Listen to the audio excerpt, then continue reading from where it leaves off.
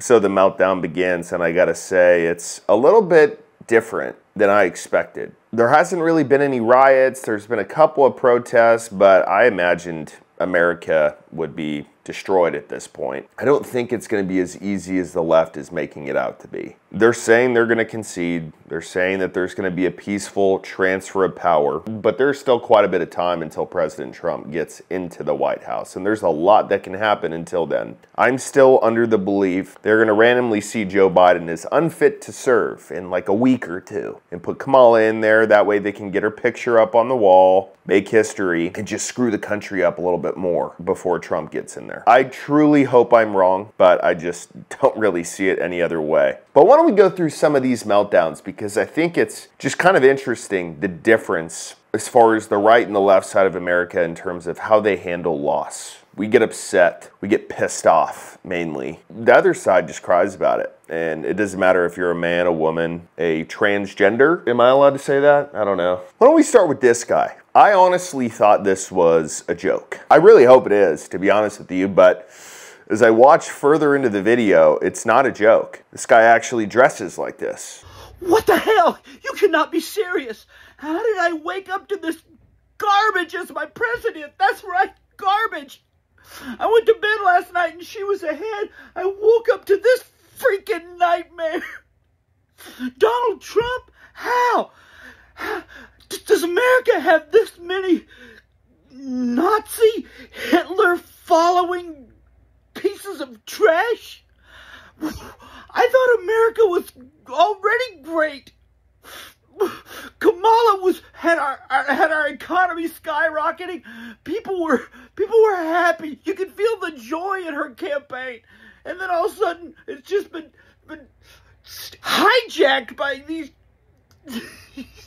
You know, I'm just curious, why didn't you throw a shirt on before this whole thing? I mean, it just seems a little weird. You got leopard glasses on and just rainbow stuff all over the place. But as funny as this is the reality of America. These people think the way that they do because the media has demonized Trump for I don't know how long. And these people are not intelligent enough to say, okay, well, if there were people who were not white who were voting for Trump versus a black Indian woman, he probably isn't racist. His supporters probably largely aren't racist. I don't know, just a thought. But as much as I'd like to be sympathetic for these people, y'all need to start challenging what you hear. If you see MSNBC or CNN start talking crap about Trump, you need to do your own fact check. Does this legitimately make sense, or is this propaganda? Guys, this is incredible. We are the country who spends the most on pharmaceutical drugs, yet we are one of the most unhealthy countries in the world. How does that make any sense? Just to give y'all a little bit of perspective on this, there's a drug out there called atrazine, and they're testing it on frogs to turn them from male to female. They're turning them gay. Instead of working on, I don't know, a cure for cancer, that's what they're doing. And people are ignorant if they don't believe that chemicals like these are going into stuff that we eat and drink. And so I'm happy to announce a new product drop from Black Forest Supplements called Spermidine.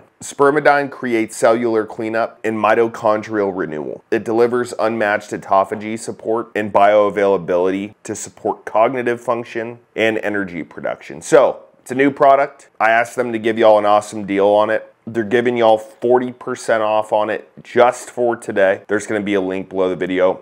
Go try it out. It's an amazing product.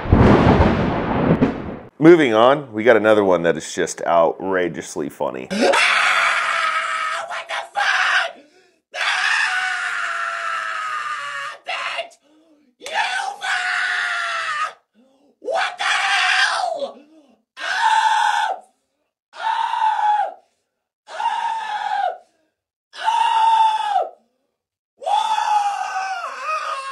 He went north, south, east, and west with his meltdown. I mean, what are y'all so upset about? That you can't just kill off babies as much as you want to now? The fact that there's not going to be as much gun control? The fact that you're going to have cheaper fuel, not pay as much tax? Oh my God, get upset about it. And then we can't forget MSNBC. My God, they just can't take a loss. I mean, listen to what they say about Trump. We still have an electorate 70 million plus that will be voting for a man who said he was going to assassinate for treason the chairman of the Joint Chiefs because he didn't support him on January the 6th, who has said just in recent days he was going to execute Liz Cheney with a firing squad, 9 guns pointed and shooting at her face. A man who has said that he was going to shut down CBS because he didn't like how they edited an interview. A man who said he was going to be a dictator from day one. A man who said he was going to terminate the Constitution. A man who said he was going to use the Army and he was going to use the National Guard on his political opponents. I literally could go on. I know you think you're really intelligent, smart, but you're not going to argue with the popular vote of America. You're not going to sit there and tell people, oh man, how could this amount of people vote for a felon? Just quit. Go into a different line of work. And then to end this all off, we've got to finish with Cardi B. Now, for those of you who don't know who Cardi B is, why don't we give her a little bit of an introduction as far as who she is and what she decides to talk about on the internet. Keep y'all pussy on WAP, you know what I'm saying? A lot of you bitches got the that dry ass pussy because y'all pH balance is off. And you wanna know why? It's not because you're born with it, it's because y'all keep fucking these dirty ass. And y'all bitches is shy to tell these that they dick is hot. You gotta tell babe, yo, your dick smell like mustard, man. You gonna throw my pH balance off. Okay, so Kamala decided to have her get up on stage and do a speech for her after she puts that out on the internet. And then she comes out with this after she knows Kamala lost. Alright, so listen, I'm gonna let y'all know this right now, okay? So you little trumpets, like, y'all won. I know y'all happy, whatever the fuck. Ain't nobody acting like bitter losers. However, y'all need to leave me the fuck alone. Because I got one more fucking cigarette in me before I start lighting your asses up. Alright? And that's word to the United States of motherfucking America. Yeah, yeah. Well, I see what you did there. It's kind of a play on words. You're gonna light people up. That can be taken a few different ways. But let me ask you, Cardi, just so we're on the same page here. What would happen if a high schooler said that into his camera while he's walking into school? If you guys don't stop, I'm just gonna light you up.